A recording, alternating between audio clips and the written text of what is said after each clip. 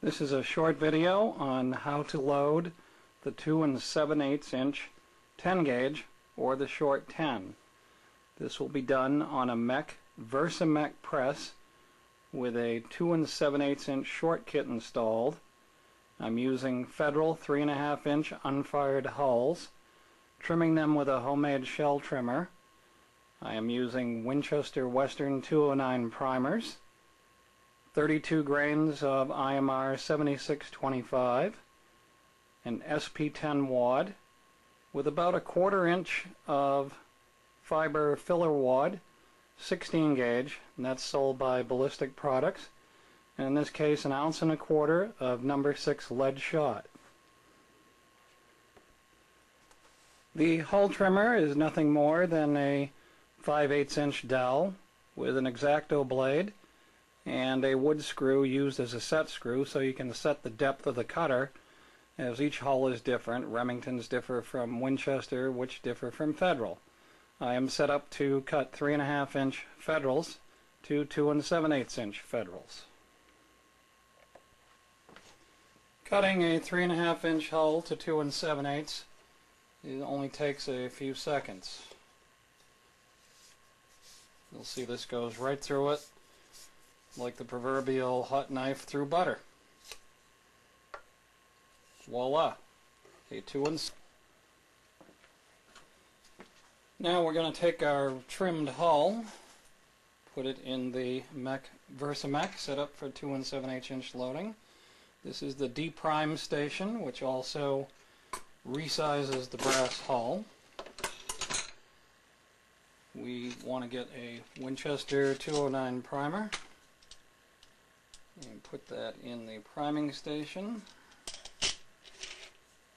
and then we prime the hull. We move it to the next station where we drop a 32 grains of IMR 7625. We put a SP10 wad and we seat it. Then I take a 1/2 inch Ballistic Products 16 gauge fiber wad. I've already split one with my thumbnail into 2 equal halves, which is what is needed in this load to get the shot column at the right height. I put that in the shot cup, and now I dispense 1 1/4 ounce of lead 6, and this is ready to go to the final stations.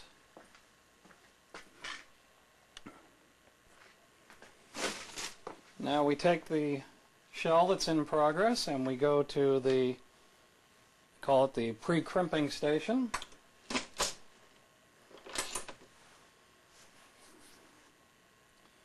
And then we go to the final crimp station. And voila! We have a 2 7/8 inch 10 gauge or short. So there you have it, a nearly perfectly formed 2 7/8 inch length 10 gauge. This is a Sherman Bell load that I've used. It is low pressure, designed for shooting in Damascus and twist steel barrel guns. Don't do that unless your gun has been checked out as being sound and capable of shooting these loads. But you really don't need much. A supply of 3.5 inch hulls, a homemade shell trimmer, some SP10 wads, some 16 gauge or 20 gauge fiber filler wads, appropriate powder, in this case IMR 7625, and this happens to be a mech single stage VersaMech. You can see the short kit that's installed on the left side that changes the loader from 3.5 inch to 2 7/8 inch. And I have a standard shot bar in there with a bushing to meter out the appropriate amount of 7625 and dispense 1 1/4 ounce of lead shot. So I hope this helps debunk or take away some of the mystery of loading the short 10. And good luck.